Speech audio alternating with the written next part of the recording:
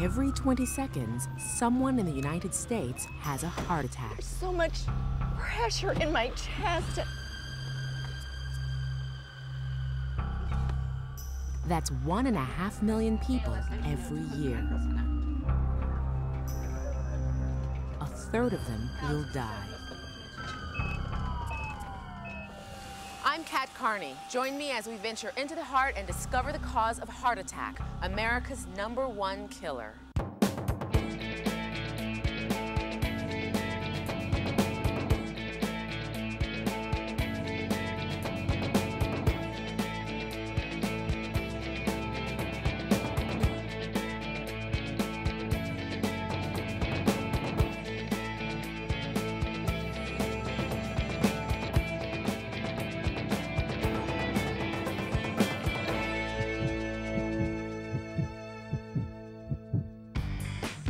This woman is experiencing chest pain. She's also feeling lightheaded and has pain in her neck and jaw. These are classic symptoms of heart attack. When did the chest pain start? This morning. To make an accurate diagnosis, Dr. Octavio Diaz needs to obtain as much information as quickly as he can because every second counts. You're still having chest pain and your EKG shows that you're having a heart attack. The heart's function is to pump nutrient-rich, oxygenated blood to the entire body, including the heart muscle itself, through these coronary arteries. This is where heart attack begins. If these arteries become blocked, the heart continues to beat, but the area downstream of the blockage begins to die. The death of the heart muscle is called myocardial infarction, or heart attack.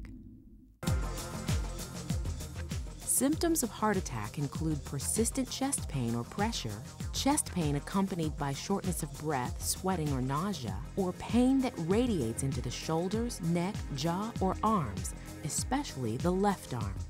Incredibly, nearly 50% of heart attack victims fail to recognize or even deny these symptoms, and most wait 2 or more hours before getting help. I cannot emphasize enough how important it is for patients that are sitting at home with chest pain to recognize the signs and symptoms and to call 911 or get to the nearest emergency department as quickly as possible. The bottom line, seek help quickly because heart attack can kill.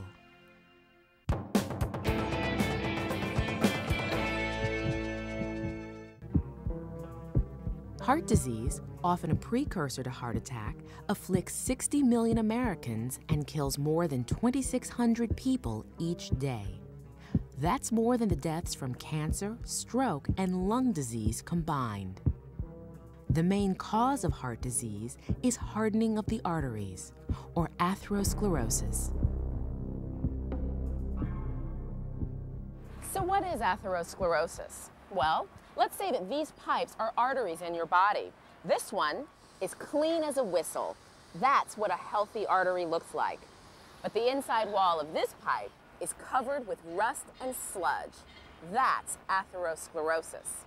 The garbage on the inside of this pipe is like the fat, cholesterol, cell debris, and calcium that build up on the inside of your arteries, causing them to narrow, making it more difficult for blood to flow, increasing your chances of heart attack.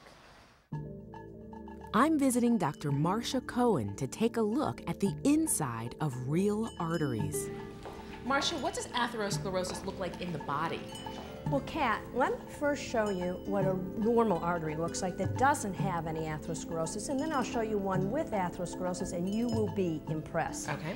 Here is a normal artery, and a normal artery, the wall is made out of muscle, and as you can see, there's nothing inside the artery, and that's because there's no atherosclerosis. This artery is completely normal, and blood can flow right through with no problem. But when you have somebody who has atherosclerosis, Oh my gosh. yeah, you can see the difference. We have a little narrow rim left of the blood vessel, but the entire inside of the blood vessel is filled with cholesterol. Cholesterol is a fat-like substance carried through the blood by either of two types of complex molecules called lipoproteins. High-density lipoproteins, or HDLs, are known as the good cholesterol carriers. They're believed to attach firmly to cholesterol and carry it out of the body. Low-density lipoproteins, or LDLs, are known as bad cholesterol carriers because they don't bind well to cholesterol and leave much of it behind in the bloodstream. This dropped cholesterol then attaches to the inside walls of the arteries. If enough builds up, it can close the artery off completely. And unfortunately for this individual, on top of the cholesterol is a blood clot. He has severe atherosclerosis with a recent blood clot totally blocking his artery. And as you see, when I move everything around, there is no opening. There is no other place for blood to flow through. And so this person had a heart attack. If this person's clot occurred in the brain, he would have suffered a stroke. Well, now, his artery is completely blocked, but when did he start to feel symptoms? The sad part of all this is that you have to have almost 90% narrowing of your artery before you become symptomatic. So, you know, you can be this healthy man who thinks everything is perfectly fine, but maybe you have a little bit of high cholesterol and maybe your blood pressure is up, and you get on a treadmill and whammo, you have a heart attack.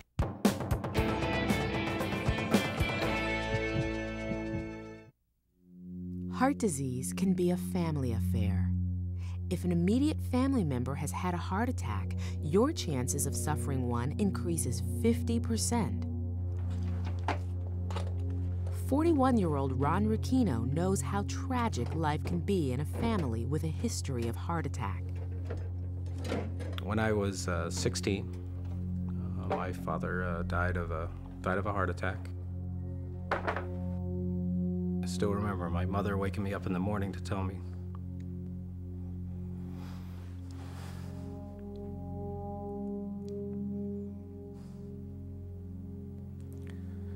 And my father was dead. At the time, he was 45. My goodness, he was very young. Heart disease is hereditary, and Ron's family history was catching up with him. For 12 years, he suffered chest discomfort, but chalked it up to being out of shape. Then in 1994, on Father's Day, Ron's older brother Rick collapsed and died of a massive heart attack. Only then did Ron start to take his own chest discomfort seriously. It took that to wake me up, that I could be next, or the problems that I was having were related to my heart. It almost took out all the male members of my family. It's scary to think of that. You shouldn't get away from us, huh?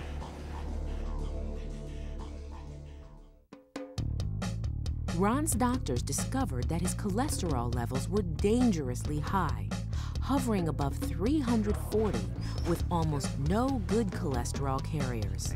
To confirm Ron's risk, they injected dye into his bloodstream.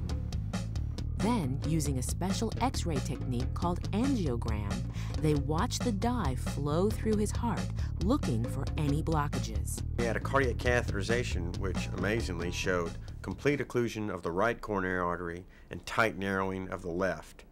So basically, his entire heart muscle was being supplied by a very small channel through the left main coronary artery. For Ron Ricchino, a heart attack was inevitable. I have grown up, high school graduation, my wedding, my kids' births, thinking, gee, wouldn't it be nice if my father was here? And I'm not gonna have that happen to my kids. So 2 weeks before his 38th birthday, Ron went under the knife and had bypass surgery. Surgeons would use blood vessels harvested from other parts of the body and bypass Ron's blockages. One end of the vessel will be attached to the aorta, the heart's main artery, and the other beyond the blockage, creating a new pathway for blood flow. It's almost as if you had a highway 5-lane freeway and 4 of the lanes had construction going on. If you built another 10-lane freeway just to the side of it, it would allow you to get off, go up in front of the construction, and get back on. And that's what a bypass is. Bypass surgery is usually routine. Over 600,000 procedures are performed annually in the United States. But few are as complicated and dramatic as Ron's surgery would turn out to be. Ron's doctors had just begun surgery when they noticed his heart wasn't getting enough oxygen. We immediately heparinized with the EKG changes and started him on high-dose nitro, but to our horror, the changes continued to grow worse. Ron was having a massive heart attack, probably triggered by his severe blockages and the stress of the surgery. Dr. Cohn manually pumped Ron's heart for more than 5 minutes while his partner attached Ron to the heart-lung machine. The heart-lung machine circulates the blood around, it adds oxygen, it takes carbon dioxide off, it warms the blood, it cools the blood, it does everything that the heart and or lungs would have to do. With the heart-lung machine now supporting his vital organs, doctors stopped Ron's heart. They then packed his heart in ice and injected it with special solutions to protect it from damage. We can keep the heart stopped for 3 or 4 hours and have it come back again beating at the end of the operation. With the crisis over and Ron's heart immobilized, Dr. Cohn was able to continue surgery. Vessels harvested from Ron's arm, leg, and chest were sewn to the coronary arteries using polypropylene sutures thinner than a human hair. In total, Dr. Cohn made 4 bypass grafts. After several hours of surgery, the doctors weaned Ron off of the heart-lung machine and his heart began beating on its own. Come here, Bill. 3 years after his surgery, Ron's arteries are free from blockage. He's made lifestyle changes in diet and exercise and continues to monitor his cholesterol levels. All part of a daily regimen to keep his arteries open. Sit. There you go. I'm all or nothing. That's just the way I am. I can't imagine not doing the right things to try to stay alive. It wouldn't make any sense to me.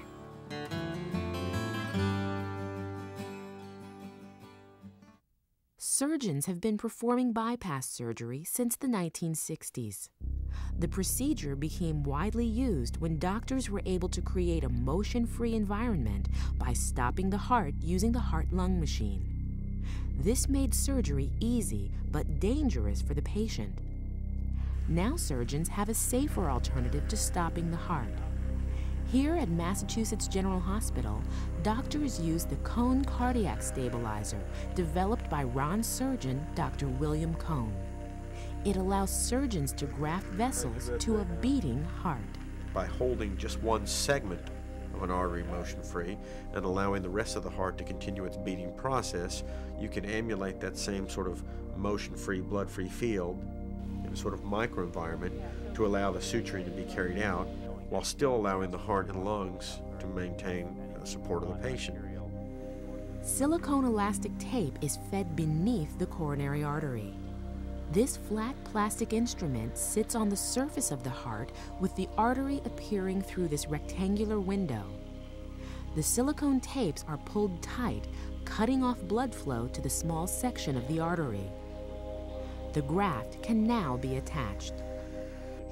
So far, the Cohn cardiac stabilizer allows patients to recover faster with less incidence of infection.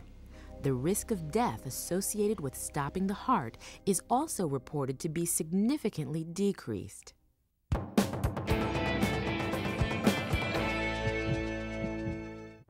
Unfortunately for many people, the first indication of heart disease is heart attack. But risk factors are actually easy to identify. If you have high cholesterol or high blood pressure, if you smoke, are physically inactive, If you're overweight, have diabetes, or have a family history of heart disease, you may be at risk. Hi, I'm here for a cardiac stress test. My name is Kat Carney. Hi, Kat. Let's go ahead and get started on your blood work. Okay. Come on through. Is this gonna hurt? No. I used to weigh 240 pounds and have a predisposition for diabetes. That's enough reason to bring me in for a cardiac checkup. Ugh. Pinch. Ow. Oh, Okay, that wasn't so bad. No.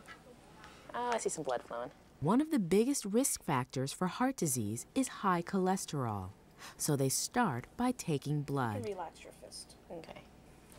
Once the blood work is done, I'm on to the treadmill for the cardiac stress test.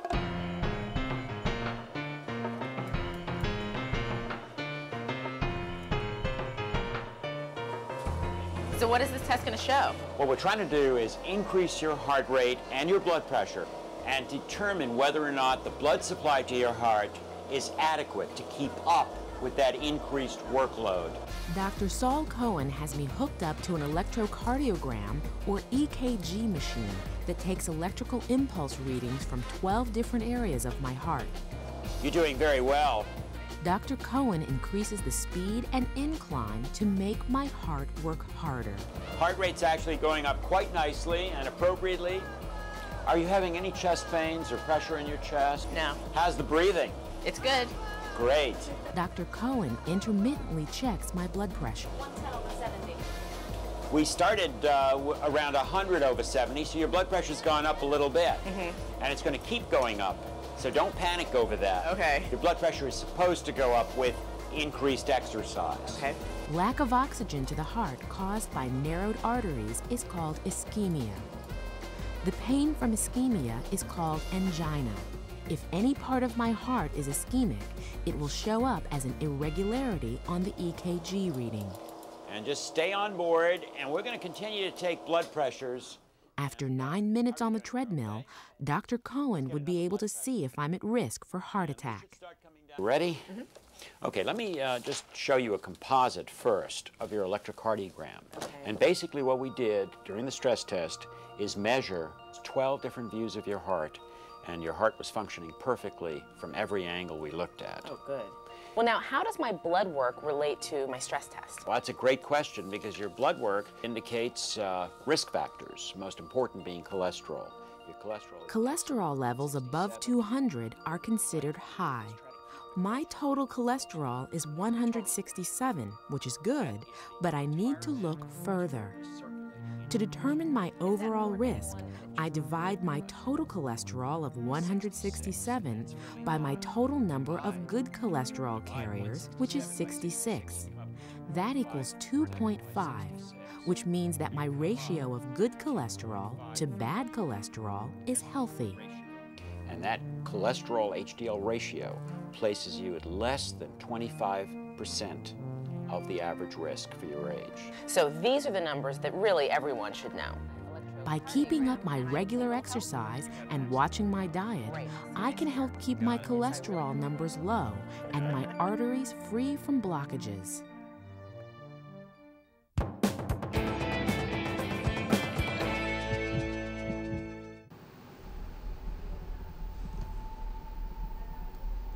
It's 8 a.m.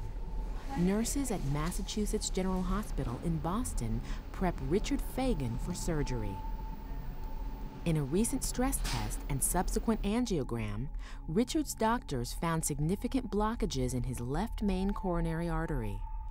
Doctors believe the main cause was 50 years of smoking. I asked the cardiologist about causes. What causes this? Why would I have this? Is there any question that smoking was a big contributor to this? They both said that smoking was the cause of whatever my problems were. The nicotine in cigarette smoke causes the release of adrenaline, which constricts the blood vessels. This can lead to high blood pressure, damaging the inside walls of the artery, making it easier for cholesterol to build up. To unclog Richard's arteries, doctors will use angioplasty. Dr. Darren Walters cuts a small hole in the femoral artery in Richard's groin. This serves as a port. Through this port, Dr. Walters inserts a wire and establishes a pathway up to Richard's blocked coronary arteries. Usually, a catheter with a deflated balloon at the tip is then guided along the wire up to the heart. The catheter enters here from above the heart. The balloon is then guided to the blockages in the coronary artery and inflated several times, pushing back the plaque, opening up the artery.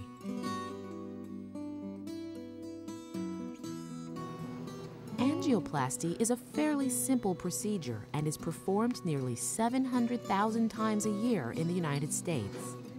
It usually takes about 20 minutes. Richard has received a local anesthetic and will remain conscious during the procedure. Surgeon Stephen Osterly joins Dr. Walters to begin the procedure. Hold your breath, don't breathe. Throughout the surgery, Dr. Osterly injects contrast into Richard's heart. Doctors use these X-ray angiogram images to locate blockages and guide their work. Dr. Osterly discovers that Richard's blockages are so severe and complicated that traditional angioplasty alone won't be effective. This is pretty nasty disease beyond it, you can see there. Richard has severe blockages in this forked area of his left main coronary artery. There is also narrowing in this lower part of his artery. Before Dr. Osterly can use the traditional balloon here, he will first have to clear a pathway in the forked area using a more powerful tool. You can see it's pinched right here. It's actually pinched down here. Dr. Osterly will use an atherectomy catheter, a mechanical device 2.3 millimeters in diameter that shaves plaque off the inside of the artery wall. This is razor sharp. When I activate it, it rotates at about 1,500 RPM. We use this on about 1% of our patients, 2%, so you can see this is a little bit of an unusual case. We usually don't use this device.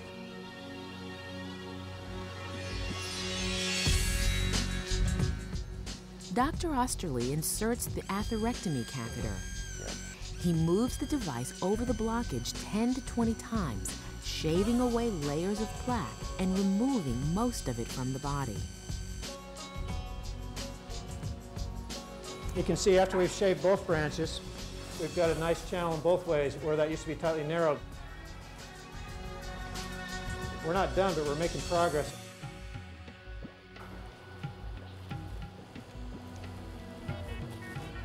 Dr. Osterly then guides the balloon-tipped catheter to the lower blockage. He inflates the balloon, pushing back the plaque, and inserts a stent to prop the artery open so it won't block off again. We're just kind of lining it up here, trying to make sure we know that we put it in the right place. Finally, Dr. Osterly moves back to the forked area and simultaneously inflates two balloons to push out the remaining plaque. This is called kissing balloons, and it's done so that the plaque from either side of the fork won't be pushed into the other. It's a little tricky because I'm not sure God meant for us to put two big balloons in like that, but we're being very careful about it.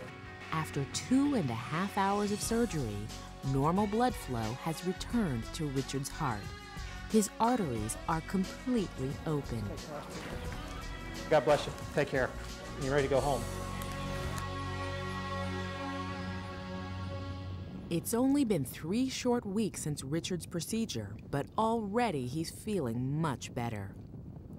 To keep his arteries open, Richard plans to join a gym and monitor his diet.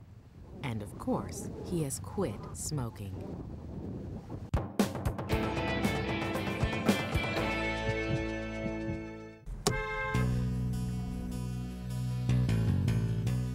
When we are stressed, hormones like adrenaline and epinephrine flood the body, stimulating the heart to pump harder. We breathe faster, our blood vessels constrict, and our blood pressure escalates. This is called the stress response. The stress response can be also called the fight or flight response. It prepares us for running or for fighting. But in today's society, we usually don't fight or run. Stress can lead to high blood pressure. Stress can lead to cardiac irregularities. Even heart attacks could come about due to severe stress. In 1970, Dr. Herbert Benson, then at Harvard Medical School, discovered that when we are exposed to long-term stress, the elevated levels of fight or flight-induced hormones can damage our arteries. This allows cholesterol to build up more easily, and blood clots are more apt to form. Dr. Benson soon became interested in people who claimed they could control their blood pressure. Not with medication, but through meditation. I am peaceful and relaxed. We discovered that when people meditated, there was a distinct physiologic pattern that ensued. This was one of decreased metabolism, decreased heart rate, decreased blood pressure, decreased rate of breathing, all of which were opposite to the stress response. Dr. Benson calls this phenomenon the relaxation response. Here at Benson's Mind-Body Institute's Cardiac Wellness Center, heart patients practice yoga and meditation to learn how to evoke the relaxation response and lower their blood pressure. The goal is for people to take the relaxation skills they learn here and use them to counteract stress in everyday situations. In randomized long-term studies, hypertensive patients who learned stress management and relaxation response were able to significantly lower their blood pressure and cholesterol and keep them down over a 3 to 5 year period. And 80% of those patients were able to cut down on their medications. In our rapidly paced world, the level of stress seems to rise every day. Programs like those at Benson's Mind-Body Institute aim to help people break the stress cycle and reduce the risk for heart attack.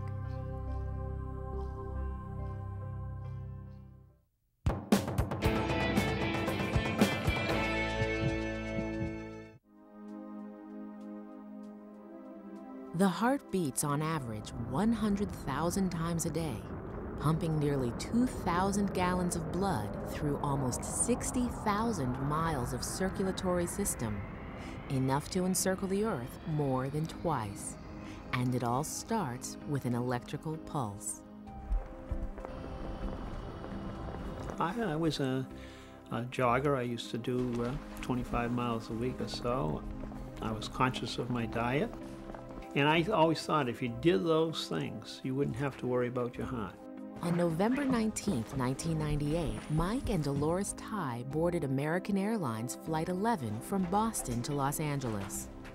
3 hours into the flight, they discovered that heart attack can happen anywhere. The plane wasn't full, so there was plenty of room, and we were sharing, 2 of us were sharing 3 seats, so she wanted to put her feet on my lap, and I didn't want them up there, so we were kind of fooling around. And with that, I went unconscious. All of a sudden, his head slumped back, and his arm flailed out into the aisle. So I got him down on the floor, and I tried to feel for a pulse. I couldn't feel a pulse. I tried to hear if he was breathing. It did not look like he was breathing at all. Within seconds, the flight attendant and Dolores began CPR, but Mike was unresponsive. His heart's electrical system was malfunctioning. Each heartbeat starts with an impulse from the heart's own natural pacemaker, the sinoatrial node located in the right atrium. It sends out small electrical impulses that travel through the heart, causing it to beat at regular intervals. About 60 beats per minute at rest, and up to 170 beats per minute during exercise. Mike's heart was racing at more than 300 beats per minute. His heart had gone into ventricular fibrillation, a condition where the main pumping chamber develops a chaotic and very fast rhythm. Within moments, Mike's heart became exhausted and stopped. He was in cardiac arrest, a condition that, according to the American Heart Association, happens to more than 350,000 people a year in the United States. The only treatment is really to do CPR and to shock the heart through the chest wall back into a normal rhythm, the so-called defibrillation. And unless it's treated, it's fatal. Luckily for Mike, the plane had been equipped with an automatic external defibrillator, or AED, just 8 days before his flight. Connect electrode.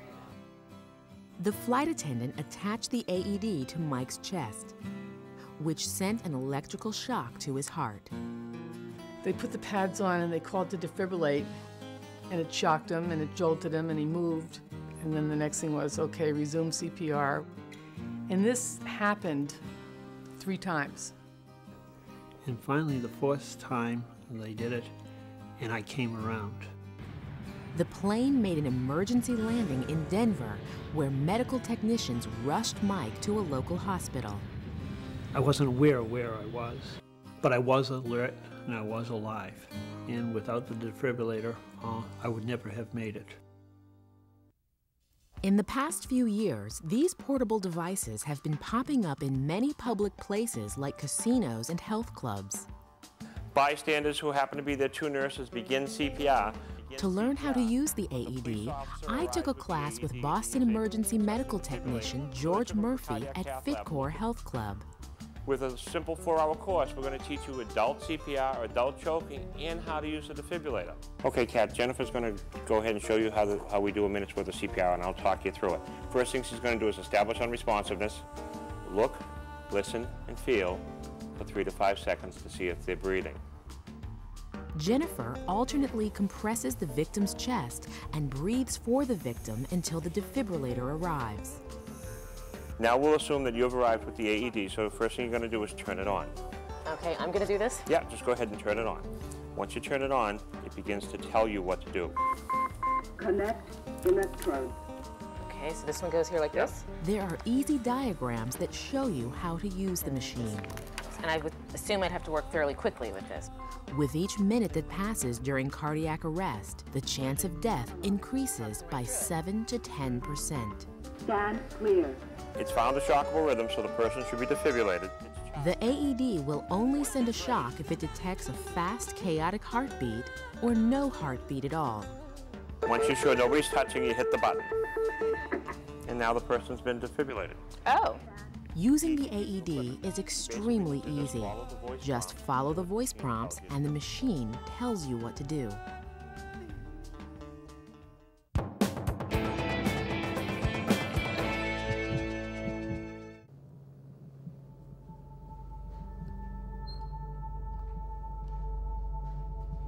I'm very active. I work every day. This big sculpture that I do takes a lot of energy. Nancy Schoen is a sculptor best known for her Make Way for Ducklings sculpture on the Boston Common. But in 1996, Nancy noticed that her energy levels were dropping. I'd be standing at the checkout counter and I'd feel sort of dizzy, as I was going to faint. After several trips to the doctor, Nancy was finally diagnosed with arrhythmia, an irregularity in the force or rhythm of her heartbeat. Apparently, my heart at night was at 29 beats per minute. And I said to my doctor, is my heart going to stop? I mean, I was really scared. Nancy's heart was beating too slowly, and it was unable to supply enough oxygen to the rest of her body. Arrhythmia is an electrical disorder. Mild arrhythmia is very common. 1 in 5 healthy adults experience arrhythmia in any given day. But your risk of severe arrhythmia increases if you've had chronic lung disease, if you've had a heart attack, or in Nancy's case, as you age. To return her heart to a normal rhythm, doctors recommended a pacemaker, an electronic device that would regulate her heart's electrical system. It's a fairly simple procedure that's done over 100,000 times each year in the United States. I was awake through the entire procedure. It was really painless. And it was sort of exciting to think that I was going to have a machine inside me. Pacemakers are implanted underneath the skin in the abdomen or under the right shoulder. Wires or leads travel through large blood vessels from the pacemaker to the heart. Through these leads, Nancy's pacemaker monitors her heart rhythm. When Nancy's heart skips a signal, her pacemaker fires an electrical impulse to replace it. I'm very lucky because this is something that could be fixed, and it was fixed rather easily. And the battery is now, I think, about 5 years old. Nancy goes to the New England Medical Center twice a year for a checkup. I'm going to turn you over to Melanie. You know the routine. She's going to check the pacemaker, and I'll review everything with her a little bit later. This computer uses radio waves to communicate with Nancy's pacemaker. It reads the heart's activity over the past 6 months. It can then make adjustments, increasing or decreasing the pace of her heart, depending on her needs. And your heart rate is increasing with activity appropriately. So everything looks great. Good. That's wonderful. Yeah. Nancy can also check her pacemaker from home once a month over the phone. At 9 o'clock on Thursday, every fourth Thursday morning, I get a telephone call. And I wet my wrists and put on some little bracelets. And I'm hooked into the New England Medical Center. The computer at the hospital communicates with Nancy's pacemaker through the phone. The whole process takes less than 5 minutes. That's it. Okay, thank you so much for helping me. Thanks to the pacemaker, Nancy has resumed a more energetic life. It's sort of a miracle because if this had been another time, I would have been an invalid, or possibly I would not be here to tell this story. So it's a wonderful mechanism, this pacemaker. I love it.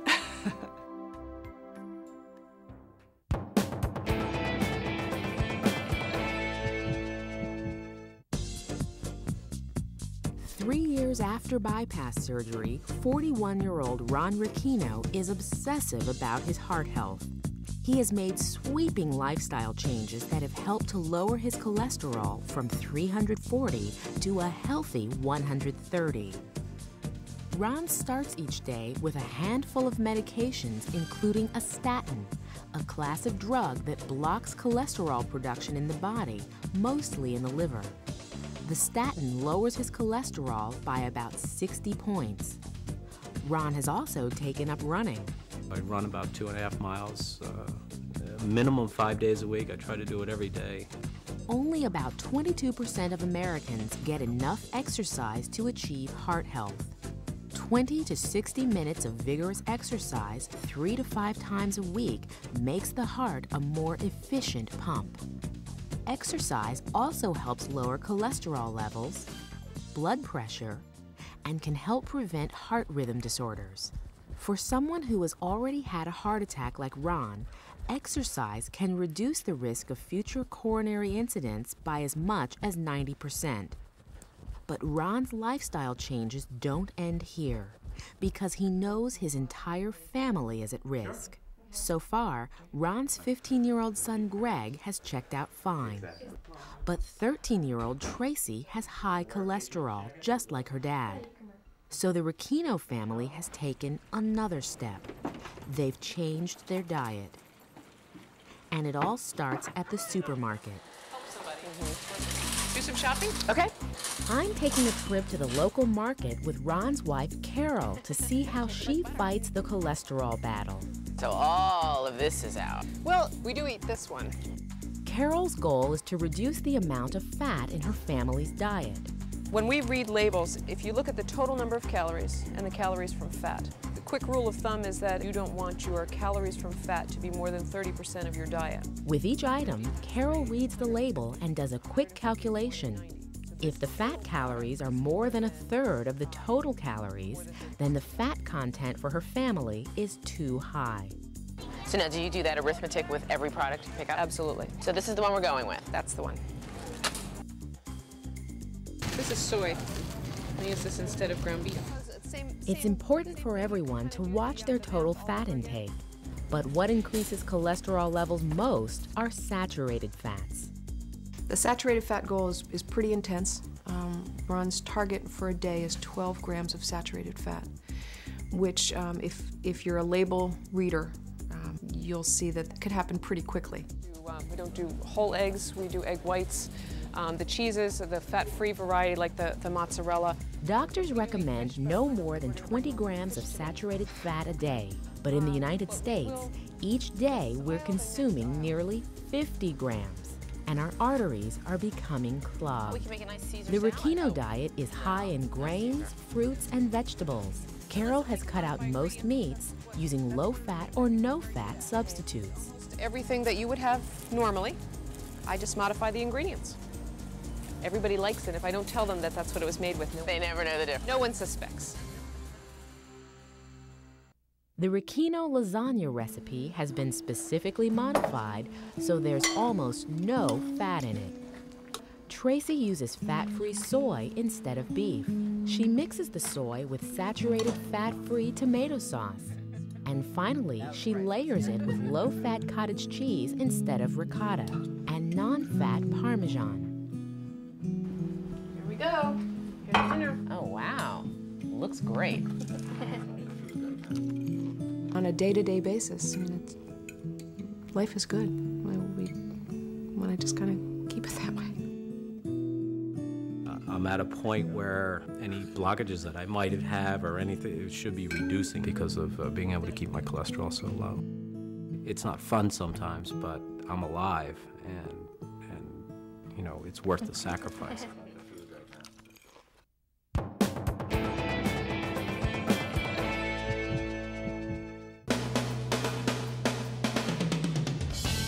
Each year, thousands of people with coronary artery disease join the ranks of the so-called no-option patient. They have blockages so severe that they cannot be treated by medications, angioplasty, or even bypass surgery.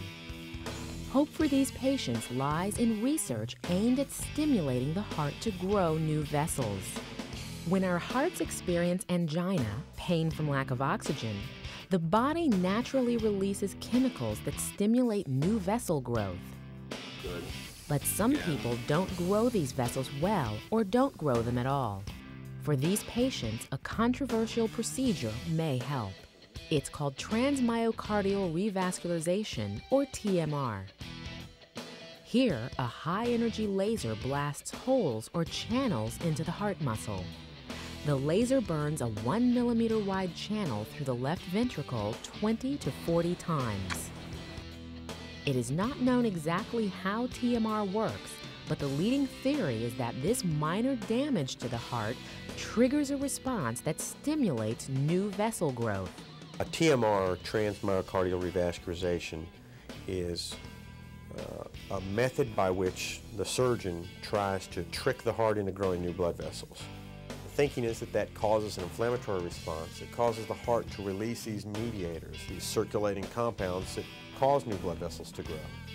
In clinical studies, patients gain, on average, a 20% improvement in blood flow, and 72% experienced significantly less pain. Dr. Michael Simons of Beth Israel Deaconess Medical Center is trying to stimulate the body to grow new vessels in a different way, with genetically engineered proteins. As we age, our bodies no longer produce the protein that stimulates blood vessel growth. Today, researchers can grow the protein in the laboratory and inject it directly into the heart to spur new blood vessel growth. These new vessels bypass the arterial blockages.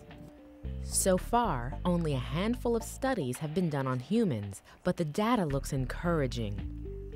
The yellow shows normal blood flow. The darker areas represent parts of the heart that were not getting adequate blood flow. Just 2 months after being injected, these parts of the heart are now receiving sufficient blood flow. What you can see in yellow is a normal blood flow in the heart. The parts of the heart that don't get adequate flow here appear as sort of purple. 2 months later, this part of the heart is now looking absolutely normal. So is this. For now, gene therapy and TMR remain controversial therapies. But as blood vessel regeneration becomes better understood, scientists hope that the term no-option patient will become obsolete.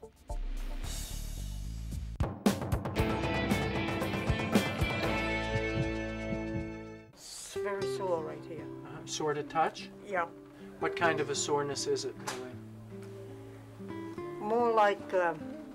More like an ache. Heartsick, heartache, heartbreak. The stuff that love songs are made of. But did you ever consider that a broken heart might increase your chances of heart disease? Would you like to hear your heart murmur? What's it sound like? It's like a wind blowing. As a cardiologist, I would say most of the patients I see who actually have a heart attack have a broken heart. Socially, emotionally, spiritually, somehow. Sound like a hurricane.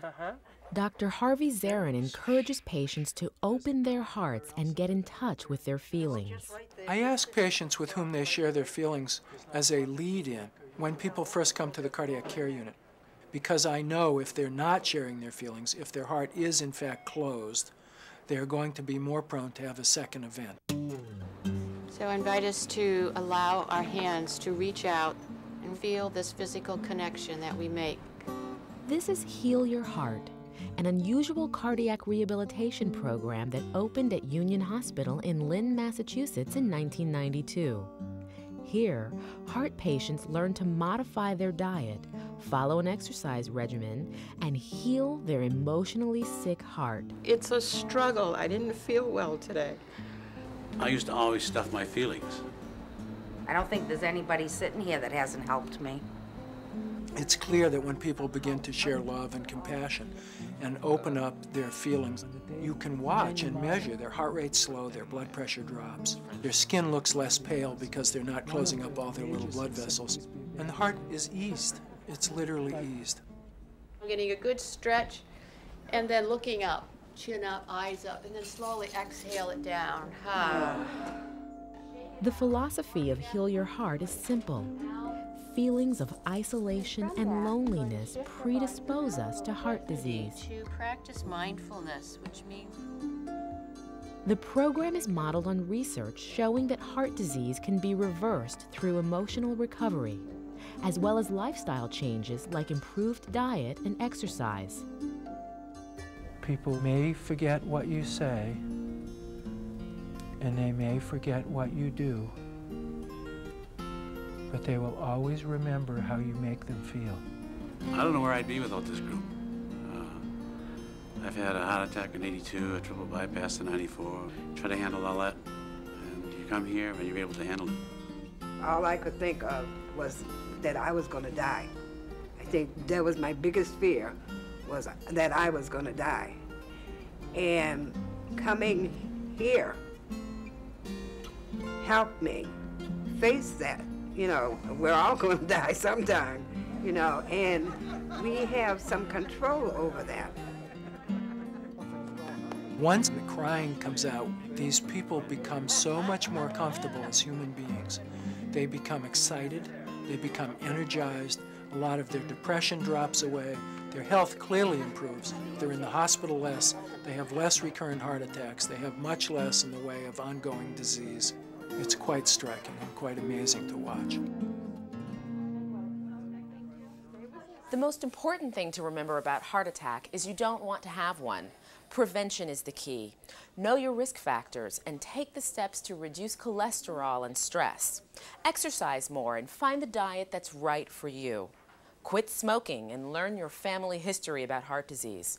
As former Surgeon General C. Everett Koop once said, there's no prescription more valuable than knowledge. I'm Kat Carney. Stay healthy.